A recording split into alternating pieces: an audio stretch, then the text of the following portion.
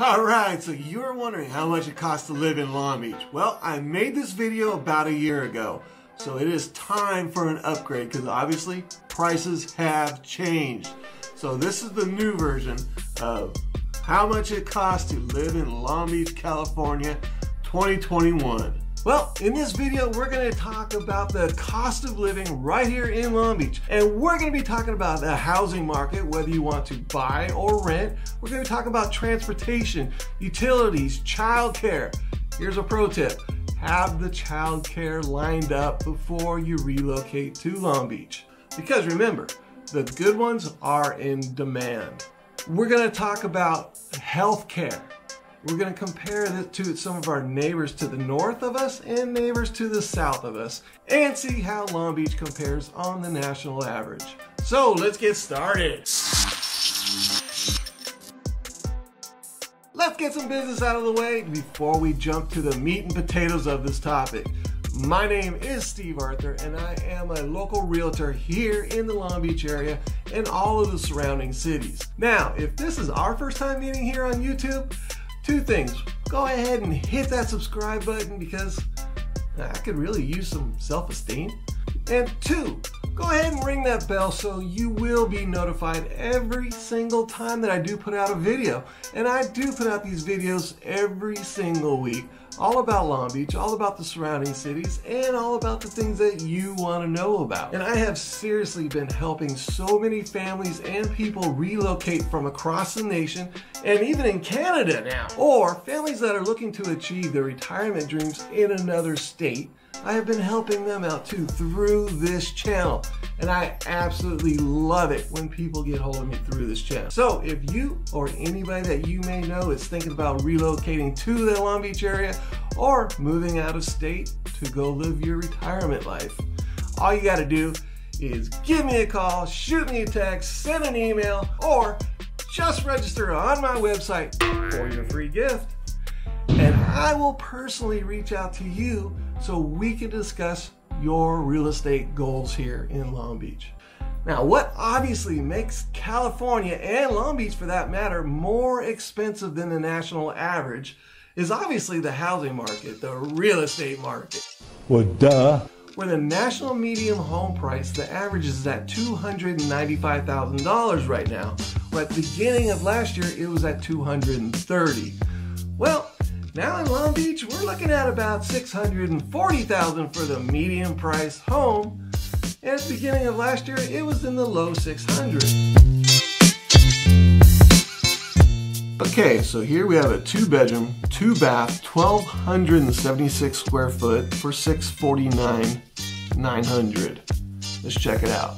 Clean exterior, clean interior, beautiful hardwood floors, arched doorways there. Remodeled kitchen, upgraded. Beautiful home. Beautiful master bedroom. Mirrored closet, sliders. Beautiful hardwood floors. And a lap pool. Check that out. This house will not last long at all.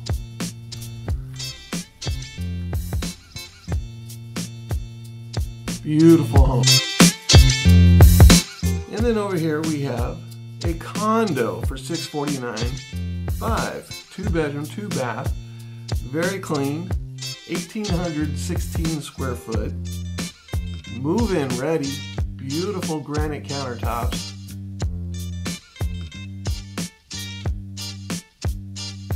This condo is move-in ready, recessed lighting, central heat and air, but you're always going to have the association dues with a condo, and those are at $395.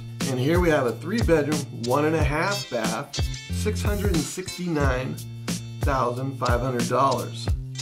Now this is basically just a blank canvas. It is ready for you to create a beautiful home in. Not a whole lot to it, just you put your touches in there to make it yours.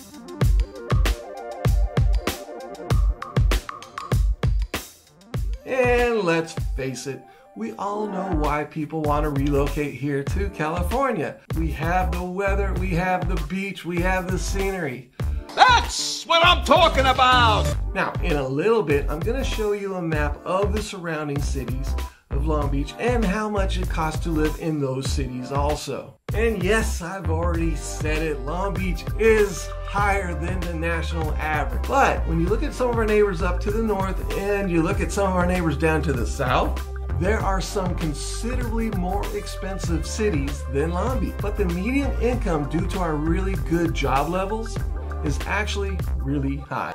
So what about renting? Renting is absolutely nuts in California. It's just crazy. It's hard and it's expensive. And right now there are a lot of different scenarios where it just makes a lot more sense to actually buy a home than to rent a home. In the long run, it will be so much cheaper for you.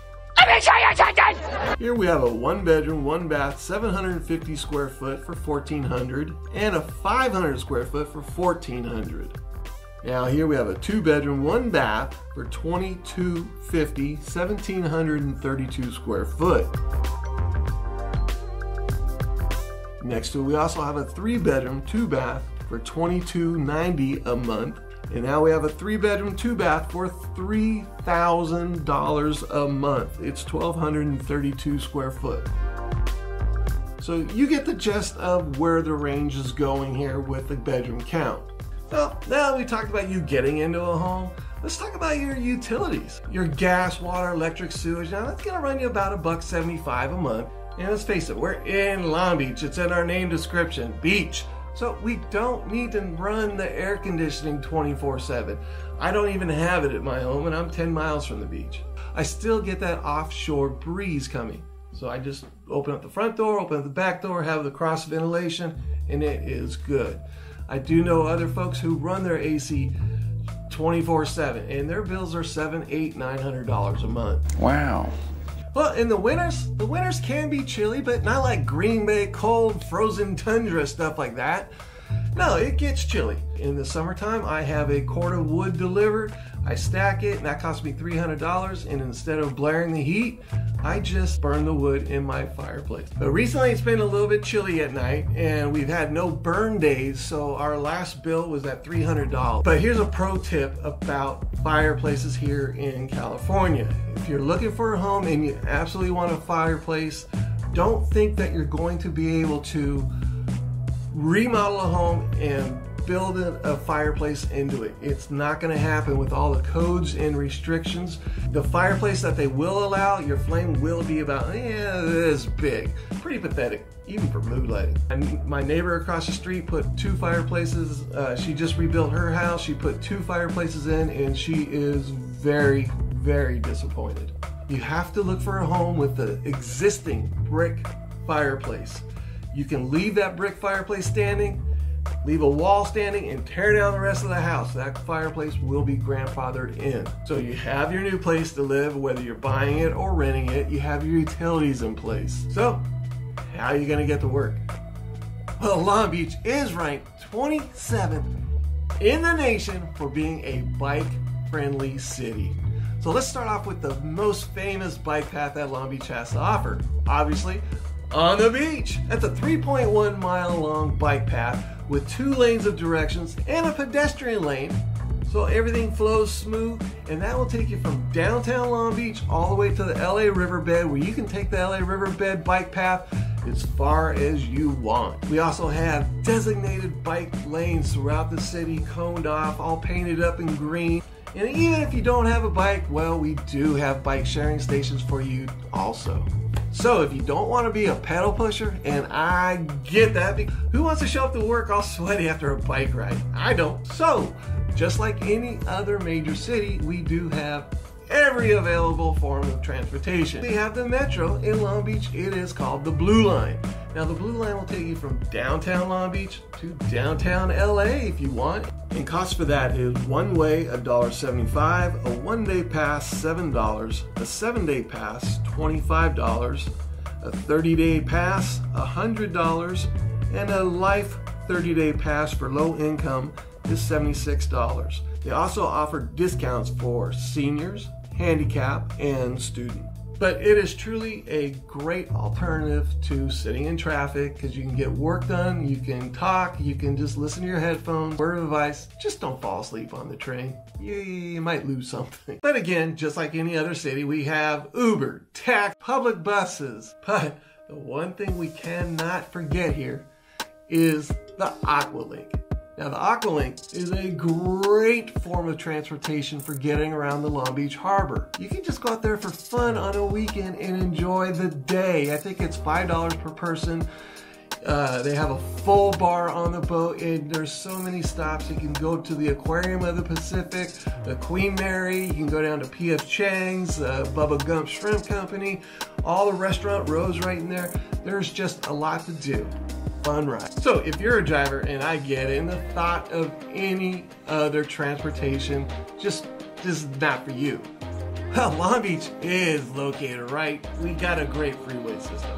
We have the 405, the 710, the 91, the 605, all right there. Right now, the national average for gas is at $2.66. And right now here in Long Beach, it is at, and I just paid $379.9. Oh, you have your place, whether you bought it or renting, you're working, you've got your transportation all settled in. But what do you work for? You can go out and enjoy all the fabulous nightlife and the gourmet restaurants that the beach has to offer. Now, a good meal at a good restaurant is going to run you like 50 to 60 bucks per couple, plus libations if that's what you're into. What's really cool here though is we had a big surge in micropub. So now we have a pretty good selection of all these pubs to choose from, so they are always in competition with their food, with their drinks, with their support for the kiddos. So they make it a complete, fun, friendly, family atmosphere. And these pubs are going out of the way and they're doing a fantastic job. And the nightlife? Well, the nightlife can be off the hook here, I've heard. You have 2nd Street and 4th Street where you can just basically walk from place to place to continue the party. Downtown Long Beach, same thing.